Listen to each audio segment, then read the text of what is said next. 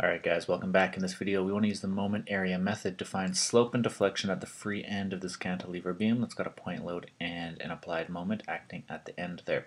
So the first thing that we need to do is we need to generate a bending moment diagram. And then here, if possible, we're going to want to find a little bit of geometry, like for example where it crosses the axes. And once we've got that done, then what we want to do is we want to make a copy of the bending moment diagram and just put it right below. And this is going to become our M over EI diagram. So we basically just want to divide every point on the graph by EI, which is our flexural rigidity. It's up here. It's 20 times 10 to the 6. What is that? Newton meters squared. So if we just clear out the space here, we're going to divide each point so we get 0.003 meters to the minus 1 and negative 0.005 meters to the minus 1. So now we have the M over EI diagram. We did divide everything by EI, so let's throw that in there. That's our M over EI diagram. Now what we have to do is we have to pick 2 points on the M over EI diagram that we want to find the relative slope and tangential deviation in between. So what we always want to do is we want to pick 1 point that we have some information about, whether it's its slope or displacement in the deformed structure.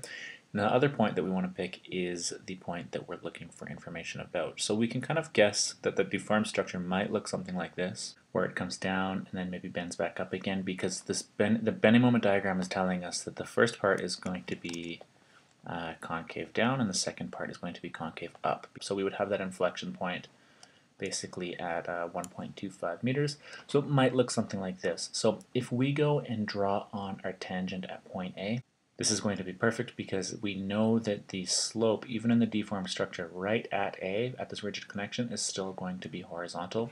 And so we're going to be able to take our slope, our relative slope calculations based off of the horizontal, which will give us the actual slope at B here.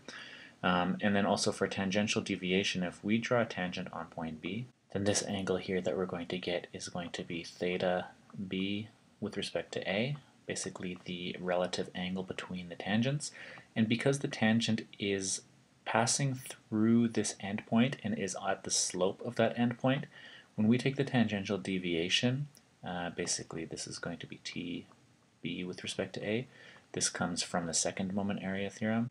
The actual distance of the tangential deviation, or basically the separation, the vertical separation of these two tangent lines at point B, is going to be the actual deflection of the beam, because this point that this tangent line is touching the beam at is actually a point on the beam. And I guess for the first moment area theorem, we have this expression, and again, that's just saying that because we know that the slope here at A is staying, that the slope of the tangent of the deformed structure here is horizontal because of the rigid connection, then when we find theta B with respect to A, that's actually going to just be theta B. And then here, where we find the tangential deviation of B with respect to A, that's actually just going to be the deflection of point B on the deflected structure.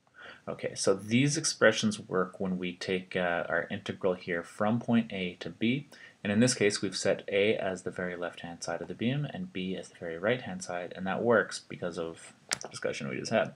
So what we need to do then is this integral here is just the area of the M over EI diagram between A and B. We can even put on A and B. So where we have areas here below the axis, we're going to treat that as negative, and then areas above the axis, we're going to treat that as positive. So if we label this area 1 and area 2, their areas are negative 0.003125 radians and positive 0.00125 radians. So when we look at the first moment area theorem, like I said, it is just the total area between those two sections. So we get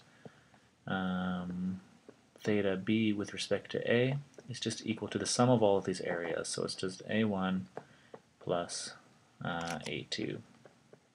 So if we just add these two together, we get negative 0.002 radians. So this negative sign here is indicating to us that the actual angle on the displaced structure at point B is angled down like this.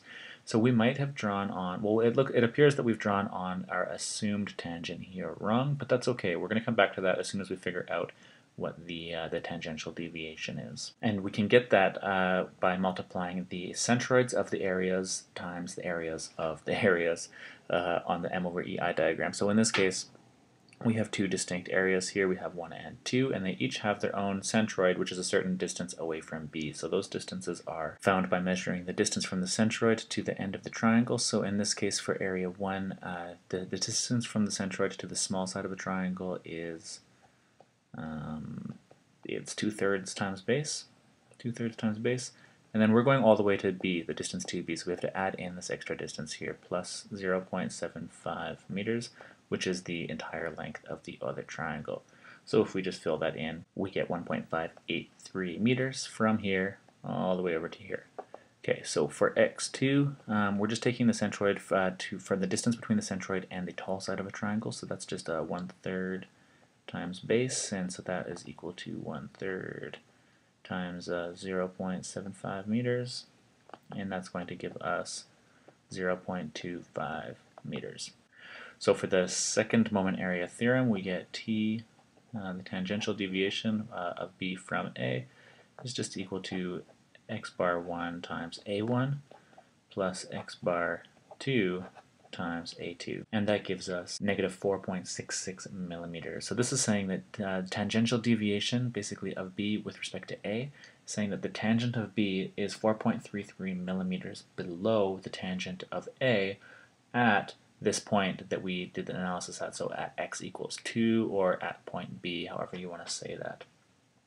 So when we look at this, this is the drawing that we guessed was sort of representing it. We do have the correct concavities here, where it's concave down and then concave up on each side of the inflection point. We have the correct tangential deviation or deflected structure. Again, we can label that on here. That's equal to YB because this tangent line is touching the actual deflected structure there. And again, we can also label this on as this is equal to theta B. So, but what we have here is we drew on theta B here as a positive value, basically coming up from the axis like that.